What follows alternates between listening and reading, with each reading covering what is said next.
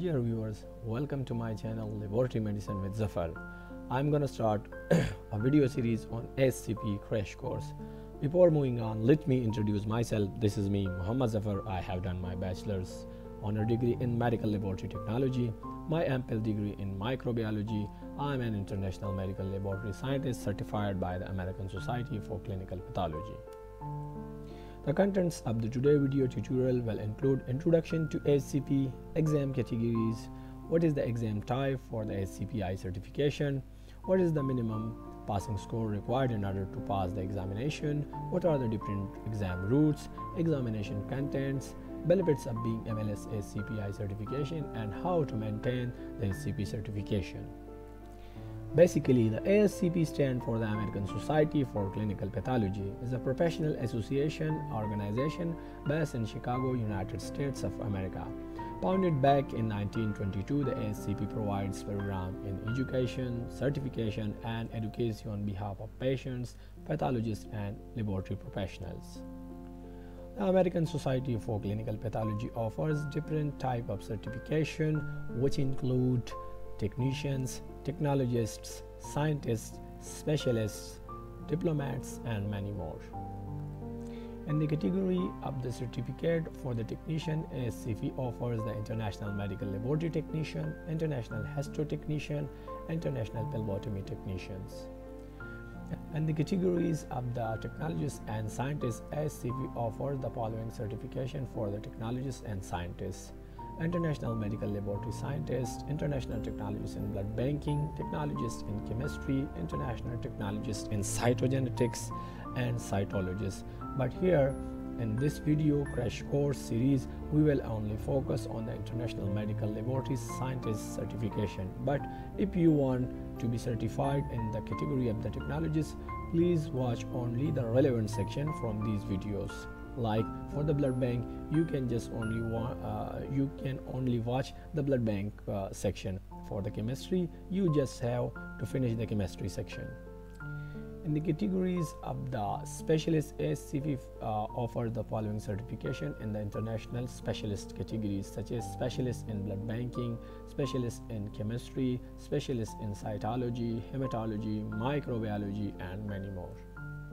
Let's now talk about the exam type. CAT. CAT stands for the Computerized Adaptive Testing. Is a computer-based exam that uses special algorithms to tailor the test questions' difficulty to each individual test taker. Unlike computer fact tests, where every MCQ carry equal marks, a computer adaptive test means the exam adapts in real time to the test taker's ability level and provide test questions accordingly. What does it mean? It means that each question carry different marks, depends on the difficulty level of the questions. Tough questions carry high marks and easy questions carry low marks. All ASCPi certification examination is composed of 100 multiple choice questions given in a 2 hours and 30 minutes, 150 minutes time frame. All exam questions are multiple choice, 4 options A, B, C, D with one best answer. To pass the examination, ASCP exam are scored from 0 to 999, with 400 generally being a passing score. In order to pass the exam, 400 marks are required. You will get an unofficial pass-fail result at the testing center on computer screen once you have finished your exam. Your official score report will be available to you within 4 business days by signing in to your ASCP account using the ASCP website. So, what are the different routes in order to apply for the ASCPi certification examination? Be informed that these routes, which is now I am discussing, are only for the MLS certification. For the route 1, a bachelor degree in medical laboratory sciences is required, and a successful training completion program is required. The training must include blood banking, chemistry, hematology, and microbiology. For the route 2, a bachelor degree is required and 3 years of acceptable clinical experience, but the experience must cover all 4 sections of the laboratory, like blood banking, chemistry, hematology, and microbiology. For the Route 3, a bachelor degree is required and a 2-year of medical laboratory sciences program and a training program is also required. For the Route 4, a bachelor degree in biological sciences or chemistry and 5 years of the acceptable experience.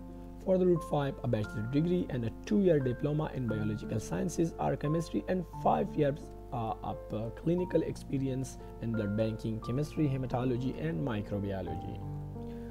Let's now discuss about the examination contents. The MLS exam question encompasses different contents area within the medical laboratory sciences, including blood banking, urine analysis, and other body fluids, chemistry, hematology, immunology, microbiology, and laboratory operations. Each of these contents area comprise a specific percentage of the overall 100 question exam. The content area and percentage are described below. So from this table we can learn that we will have about 17 to 22 questions from the blood banking, which will basically comes from the blood products, blood grouping system, blood group immunology, physiology and pathophysiology, serologic and molecular testing, transfusion practice. From the section of the urine analysis and other body fluids, we will face about 5 to 10 questions, which will usually come from the physical and chemical testing, microscopic analysis, physiology, disease stats. From the chemistry section, we will also have to face about 17 to 22 questions, and they will probably come from the carbohydrates, lipids, heme ratios, enzyme, protein, and other nitrogen-containing compound, acid-base determination, including blood gases, electrolytes, endocrinology, vitamin and nutrition, therapeutic drug monitoring, and toxicology. From the hematology, we will also have to face about 17 to 22 questions, and they will probably come from the physiology, disease stats, laboratory testing, hemostasis, including physiology, disease stats, and laboratory determinations. From the immunology section, we will have to face about 5 to 10% of questions, which will usually come from the principle of immunology, disease of the immune system, transplantation, infection disease serology, serologic procedure, and test results. From the microbiology, we will have to face about 17 to 22 questions, which will usually come from the pre-analytical procedures, analytic procedure for bacteriology, analytic procedures for mycobacteriology, virology, parasitology, and mycology, and post-analytic procedures. From the section of the laboratory operation, we will have to face about 5 to 10% questions, and which will include quality assessment, troubleshooting, safety, laboratory mathematics, manual and automated methodologies, and instrumentation, basic management principles, education principle, and etc. So what are the benefits of being MLS ASCPi certification? You can find many job opportunities abroad, especially in the United States of America. It is much better for the professional growth. If you pass the MLS ASCPi certification, you will be exempted from the United Arab Emirates examination for the technologist and many more. So how to maintain the ASCPi certification after passing?